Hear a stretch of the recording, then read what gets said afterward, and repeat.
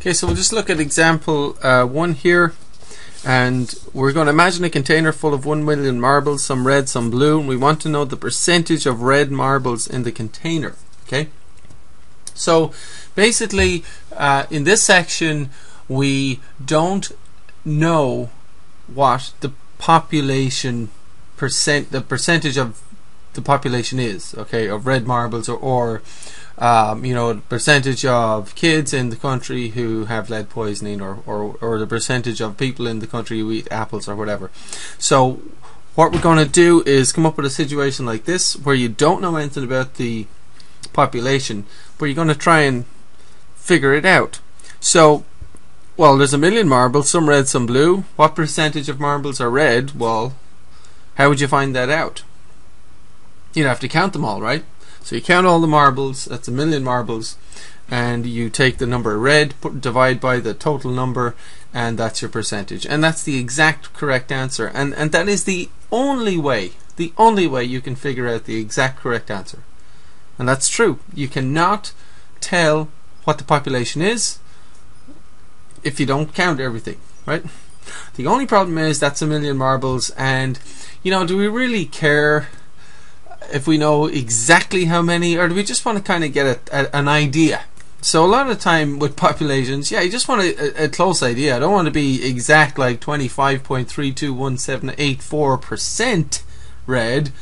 25% will do. It's about a quarter. I mean, so when we don't really care, don't have to be exactly 100% accurate on the population, what do? You know, and again, it might take a long time to count the marbles, and if you want someone else to do it, you might have to pay them lots of money to do that, and you don't want that. And that's similar to polling. If you want to figure out how many people in America eat an apple a day, do you actually ask 350 million people, do you eat an apple a day?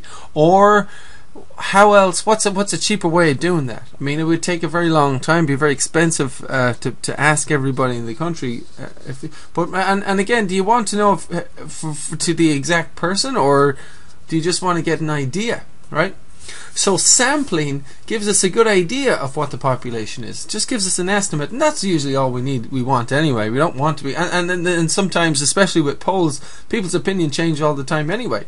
So you could ask today, you could ask everybody if they eat an apple a day, and then next year you could ask the question again, and that might change because people have decided to eat more apples, or people have decided to eat less apples. So it depends. So in any case, a lot of time we don't really need to know the exact percentage. We just want to get a good estimate, and so we like to take a sample. Now, on what we're going to focus on with this marble example is how big of a sample do we need to take to get a good estimate of the percentage red marbles. How big of a sample? And because if you think about it, if you just sample 10 marbles out of 1 million, you know, there's a chance there's a chance they could all be red, or they could all be blue, and so you might be way off. If you sample 100 marbles, you would think, yeah, they could still all be red or all be blue, but that's less likely. If you sample 1,000 marbles, you would think you'd get even closer to the true percentage, wouldn't you? Just intuitively, right? So what I'm going to do is I'm going to give you the answer, or the population amount, and we're going to take different sample sizes. Okay, so let's say the actual percentage of red marbles is 25%, and we'll look at how close we'll get to this actual percentage as the sample size increases. So we already have the skills to do that. You know, of course, we're going to explore this new formula. We'll get to that in a minute. But just from what we've already learned in the previous section, we're just going to see how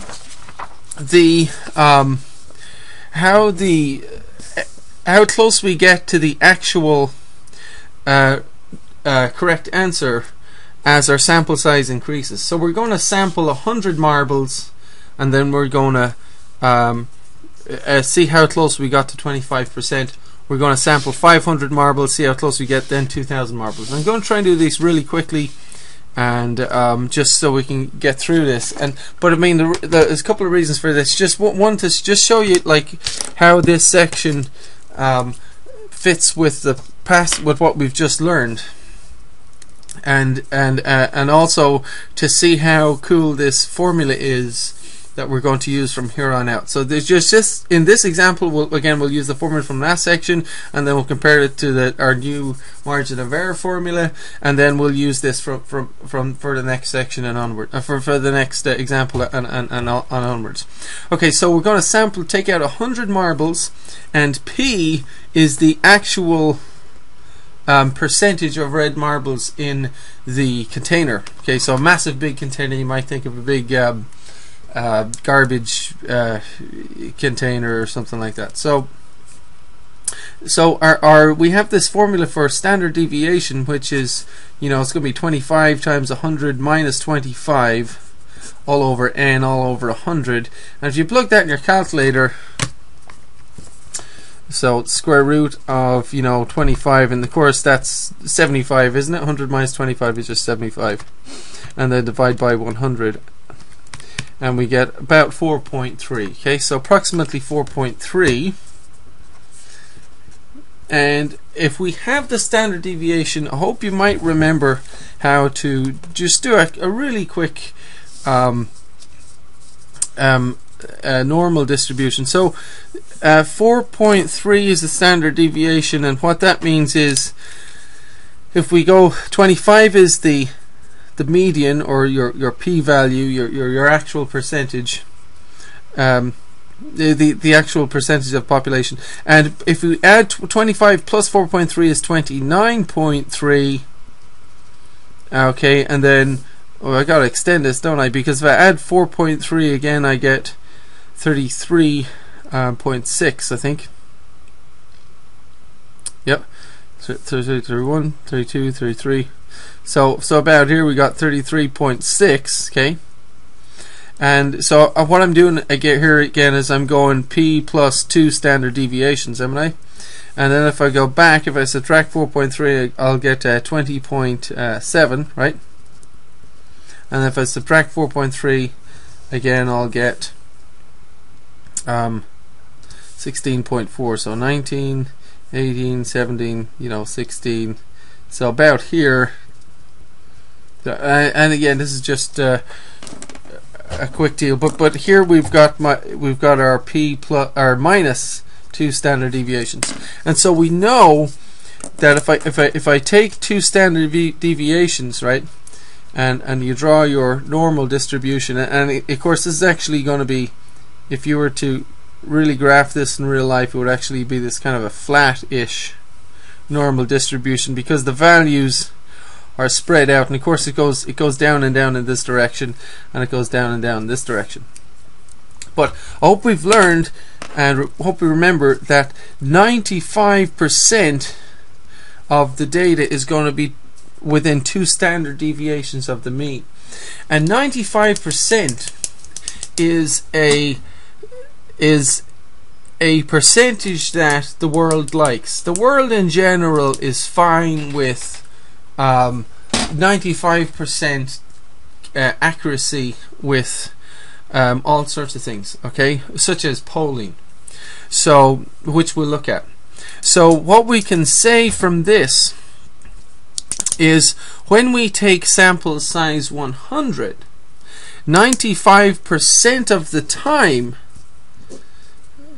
we will get a value between about 16 and 33. So 16.4, let's say, and 33.6. Did we get close to 25? The value of P? Geez, not really, did we? I mean, we kind of, it wasn't very good, was it? But we can say for sample size 100, 95% of these groups of 100 marbles that we pull from the container will have a percentage of red marbles between 16 and 33.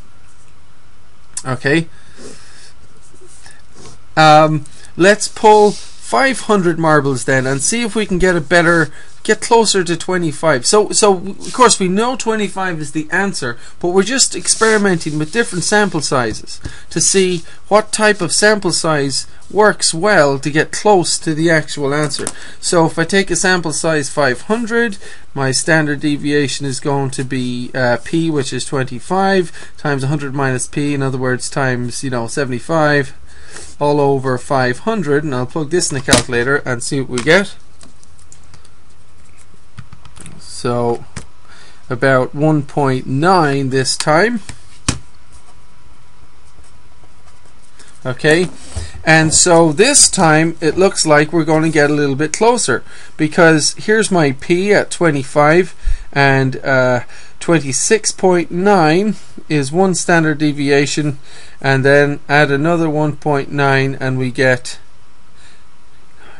28.8, right?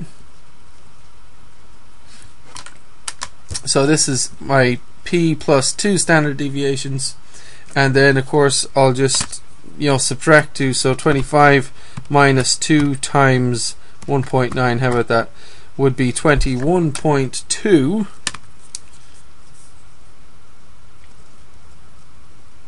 So this is P minus 2 standard deviations, right?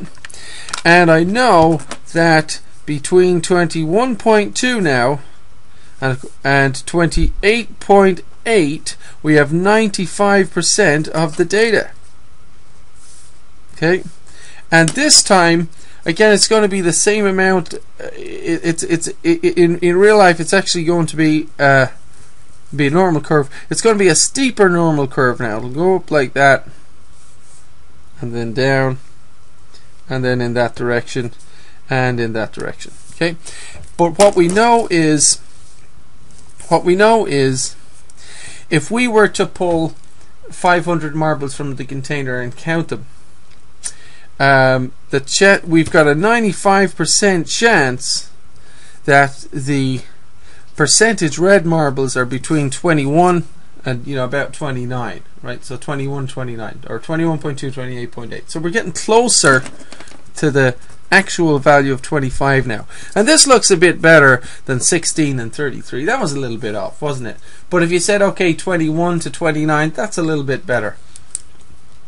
And if you try a sample of 2,000, let's see how closer we get to 25, right? So again, standard deviation would be square root of 25 times 100 minus 25 all over n, 2,000, and let's see what we get this time.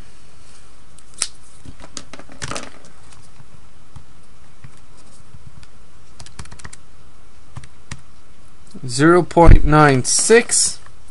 We'll call that approximately 1. How about that? So it's 0.96, but let's say standard deviation this time is approximately 1, and that's nice because so our P is at 25, and then we've got 26, and then 27. If I add 2 standard deviations, I'll be at 27. If I subtract 2 standard deviations, I'll be at 23. So I hope you can see that this time we're even closer to 25. Okay, and you might be okay with that. You might say, hey, that's good enough for me. I now know that the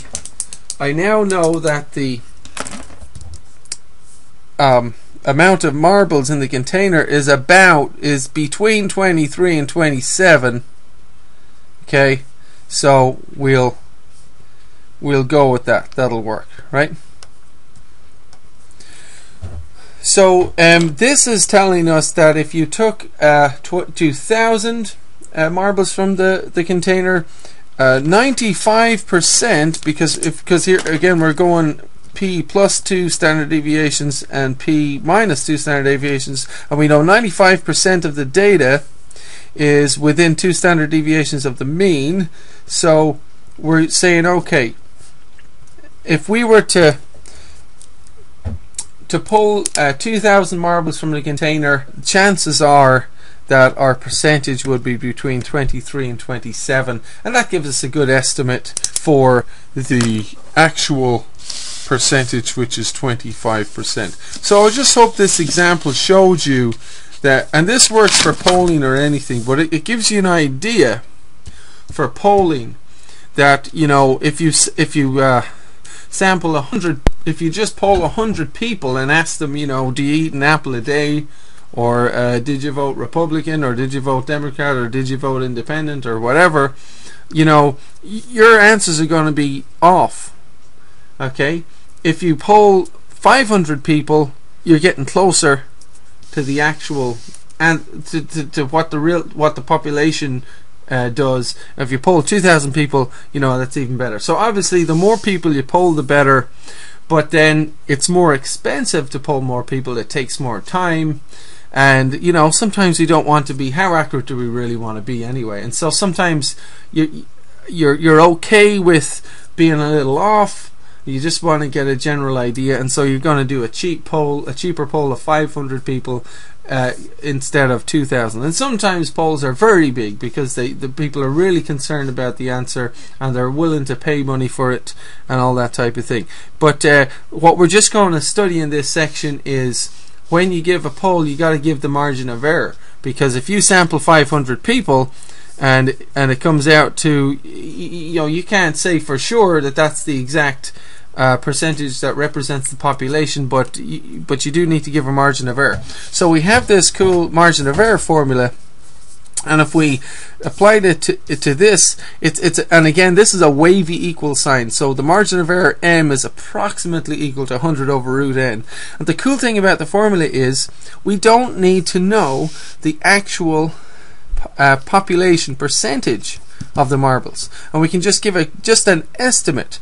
So our margin of error in this example, to 95% confidence, or you know, 95% accuracy, is between 25 and 33.6. So that's about 8.6, and in this direction also. So the margin of error, 25 to 16.4, again, that's 8.6. okay, and so the actual margin of error using the correct formula is 8.6. but the problem is, when we poll when we try to make a guess about a population, we don't have p. We're not going to have p very soon. Okay, so we need a formula that doesn't include p, and this is just an estimation, and it should get close to 8.6. So what we're going to do is plug in n is 100. Okay, n is 100, and so this is our sample size is 100, and our margin of error m is 100 over root n, and of course n is 100, so 100 over root 100. Okay, so these are different hundreds though, and that gives us 100 over 10, which is 10. So the margin of error that we can, the approximate margin of error that we can get from this formula is a little more than 8.6, but it's, you know, it's close enough. So in other words, if you were to poll 100 people, ask them, do you eat one apple a day, and your answer was okay, you know, 35% of people said they do, while your margin of error is plus or minus, you know, 10, which means that from 25 to 45% of people actually do in the real population. But so we have a margin of error of 10%. Anyway, more on that later. So if n is 500, you know, our margin of error, so n is 500, calculate the margin of error with this approximate formula. 100 over root n, that would be 100 over root 500, right? What's that about?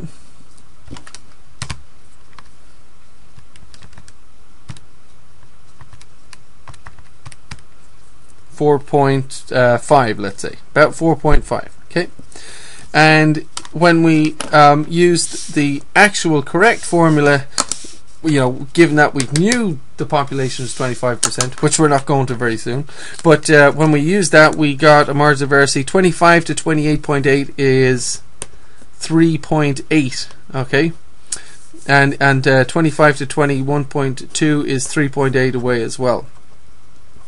So the correct margin of error was actually 3.8. 95% of the data is within 3.8 either side of the mean, okay, or the p-value, and we got 4.5, which is a little more, but you know, it's close enough. Okay, and so what's the margin of error when you sample 2,000 marbles or 2,000 people? Let's say if n equals 2,000, the margin of error equals 100 over root n, root 2000, which is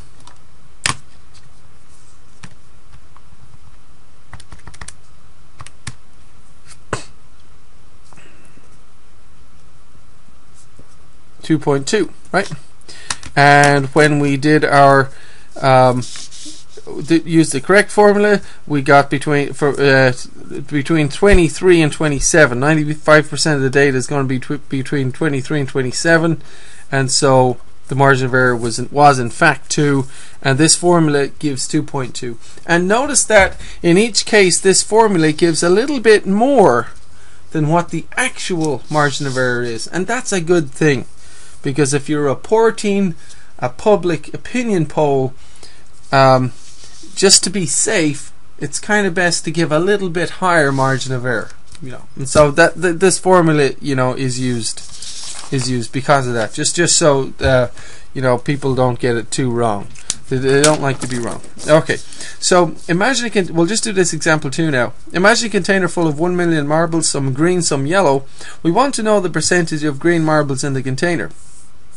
Suppose you take a random sample of 1000 marbles from the container and find that 560 are green.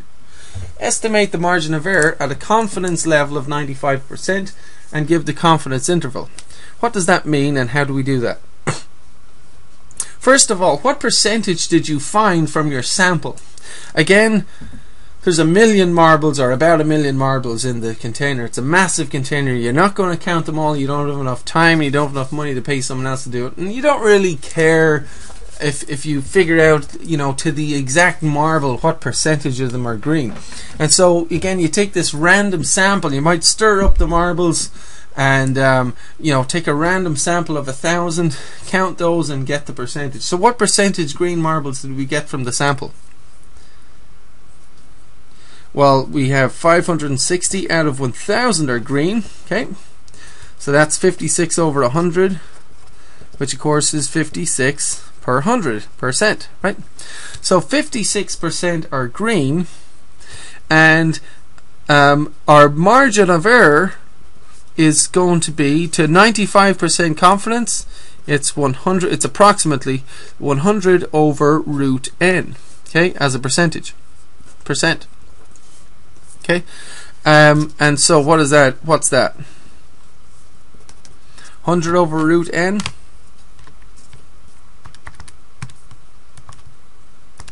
100 over root of 1,000, because n is 1,000, so it's 100 over square root of 1,000 percentage. So our margin of error is approximately, and we'll give it to 1 decimal place. 1 decimal place, margin of error is approximately 3.1622, etc. But to 1 decimal place, 3.2. Okay, and so here's what we can do. We take our sample. 560 of the 1,000 are green. We say, okay, it's about 56%, about. But how do you quantify about? You know, how close have you gotten to the actual percentage of green marbles in the container? Well, this is the magic of statistics. It says to a 95% confidence level, your margin of error is 3.2. That means that you're pretty confident that 56% is correct, plus or minus 3.2%. What does that mean? It means that if we add 3.2, okay, so we'll take 56 minus 3.2, and we'll take 56 and we'll add 3.2. Okay, if we subtract 3.2, we get 52.8. If we add 3.2, we get 59.2. We're 95% confident the percentage of green marbles in the container is between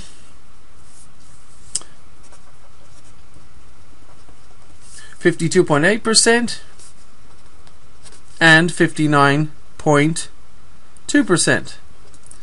And this is the confidence interval. Okay, so the confidence interval is from 52.8 from 52.8% to that. I guess we could write that down.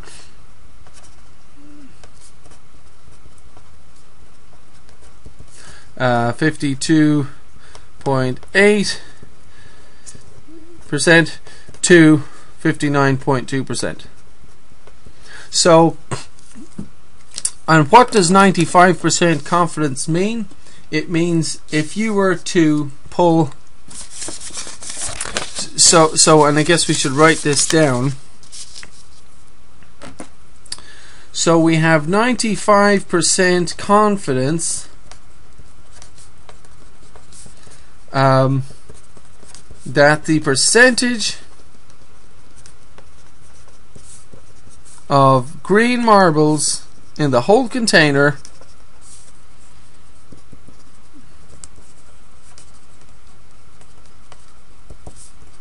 is between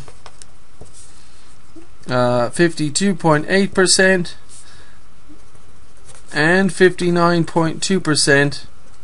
What does that mean? That means if you were to pull 1,000 marbles from this container, if you did that 100 times, 95% of those times your percentage would be between this and this.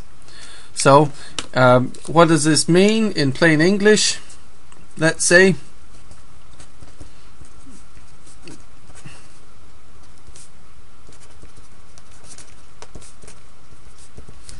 if you were to repeat experiment 100 times, 95 times out of 100, your percentage would be between these two numbers, right? If experiment or poll or well, I'll just say the experiment then was done 100 times, 95 times out of 100 we would get a green percentage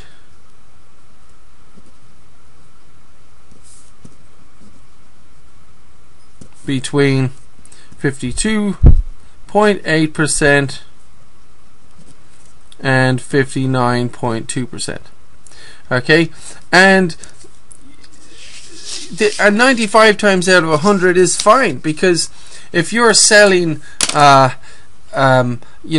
if you're selling bags of marbles and each bag is going to have 1,000 marbles in it, and you're okay with that, I mean, so what if there's a little bit more or less green now and again? As long as it's around the same, that's just fine.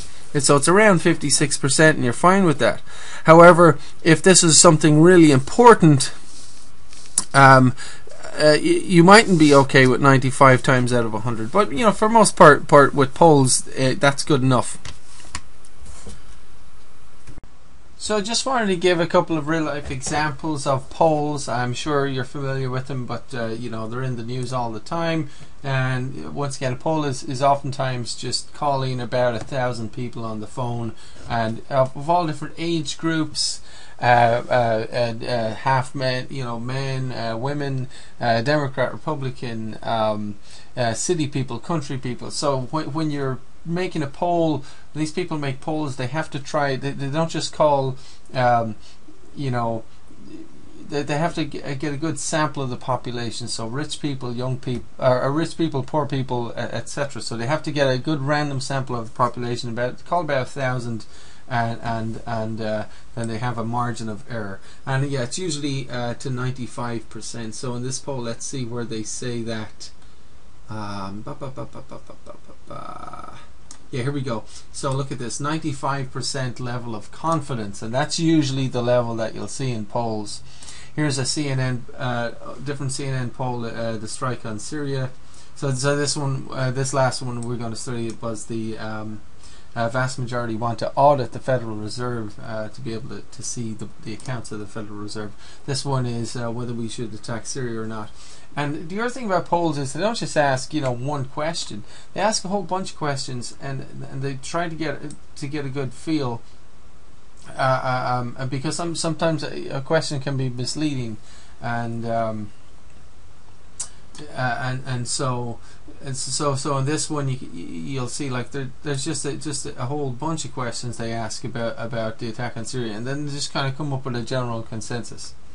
Okay, so that's polls in real life, and I'm sure you've seen them all the time. Okay, so let's have a look at examples 3 and 4 here. Example 3, a Rasmussen poll on November the 8th, 2013 showed that 74% of people wanted the Federal Reserve to be audited, while only 10% do not, with the rest undecided. Now, if 1,884 people were polled, what is the margin of error at the confidence level of 95%? Can you press pause and do that yourself? Okay. And again, you might remember the formula we need is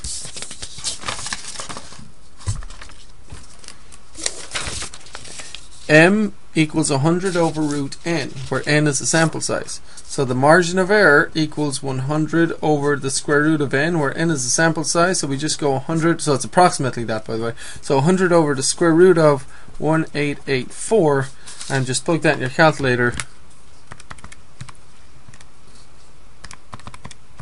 And we're going to round that to 1 decimal place. So round that to 1 decimal place,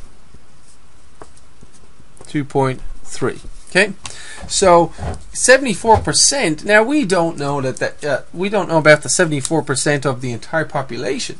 This poll, and again, Rasmussen is one of these professional polling organizations that supposedly do a good job, and they ask men, they ask women, they ask old people, they ask young people, rich people, poor people, Democrats, Republicans, Independents. They ask all different country people, city people. So they try to get a good random sample of the population. They don't just call everybody in Arizona or call everybody in in one town in Alaska or something. They try to call people in different cities and different areas of the country. So anyway, margin of error is about 2.3%, which means that we're 95% confident that within that 74% of people plus or minus 2.3% want the Federal Reserve to be audited. So it's 74%. You'll often see plus or minus 2.3%, and so the margin of error is plus or minus 2.3%. So give a 95% confidence interval for the percentage of people who want the Federal Reserve to be audited. Well, you just go 74 minus 2.3, and then you go 74 plus 2.3, and your confidence interval is between these two numbers. So between 76.3% down to 71.7, right? So the confidence interval is from 71.7% to 76.3%. We're 95% confident that the percentage of the population that wants the Federal Reserve audited is between these two figures on this date. At this date. And of course, this opinion changes all the time. So, and again, what that means is, and we'll look back to our here. 95% confidence means if we conducted this exact poll 100 times, we would expect 95 of these sample results to be within 2.3% of the true percentage of the population. So if we polled 1,884 people again, and then polled a different 1,884 people, and then polled a different 1,884 people, and kept polling that amount. If we did that 100 times, 95% of our polls would have their percentage between these two numbers. So that's what 95% confidence means, and that's usually good enough. So CNN, can you do this one? Press pause and do example 4 all by yourself, and then I'll do it quickly.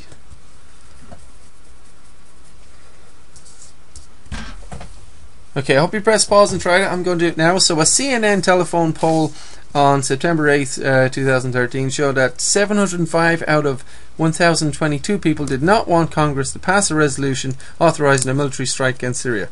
What percentage of people in this sample were against the strike? Did you get that? So you just go 705 over 1022, right? Which is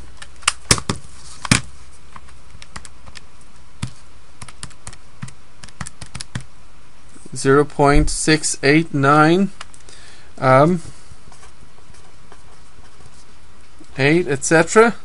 And you know what? Let's round that to the nearest percentage. Okay, so we'll say that that is 68.98, etc. percent. So about 60, just to the nearest whole number, 69%, right? So about 69% of people do not want a military strike on Syria on that particular date. What was the margin of error at a confidence level of 95%? Can you press pause and do that if you haven't done it yet? So you'll need the sample number, the number of people sampled, N is 1022 people sampled, and your margin of error is approximately, to 95% confidence, 100, silly me, over the square root of n, or 100 over the square root of 1022.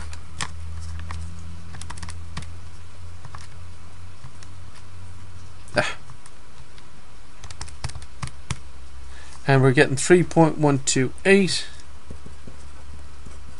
And we're just going to round that to one decimal place. Round that to one decimal place. What do you get? 3.1%. Okay, so your margin of error is approximately 3.1%. What does that mean? Well, give a 95% confidence interval for the percentage of people who were against the strike. Again, what we can say is the percentage of the population against the strike, it's not 69% really. It's in fact 69 plus or minus 3.1%, right? 69% plus or minus 3.1, and we're 95% confident that that's what public opinion is at, and that's only if we did a good poll, you know. So you gotta poll different states and different types of people and all that type of thing to get a good idea of what the population thinks. So you don't just poll everyone from one particular city, right? Or you don't just pull your sample from one particular city. You got to pull it from different cities, different country, different parts of the country. All right. So in any case, the confidence interval would be from just this. It'd be from 60. So you take 69 and you subtract 3.1, and whatever that is, 65.9%, right? And then you take 69, you add 3.1 to 72.1%. What does this mean? We're 95% confident the actual percentage of people opposed to the strike is between these two numbers. What does that mean? Again, we'll just try to read this so we try to understand it again. It means if we conducted the poll 100 times, okay, so if we took 1022 people and then took another 1022 people, then took another 1022 people, if we kept doing that, let me just arrange this a little bit better. If we kept doing that, kept taking 1022 people and did it 100 times, okay, then 95 times out of those, 95 of those polls out of 100 of those similar polls would give us a percentage between these two numbers. Now that's what 95% confidence means. Okay. And of course, another thing on polls is they're usually looking for the majority, and a lot of times a poll will just stop once they have the majority. They're done. Once they get to about, once the margin of error goes above 50%, sometimes they just stop because that's all they care about. What does the majority think? And a lot of times they still keep going, but it depends. Sometimes, like I said, sometimes they don't. And if a poll is close, if it, who are you going to vote for? If it's a 50-50 voting race, sometimes they'll keep polling people and take a big sample because the percentage might be close to 50%, and they want to keep that margin of error lower and lower and lower, so they can really try to predict who's going to win the race in a vote or something like that, right?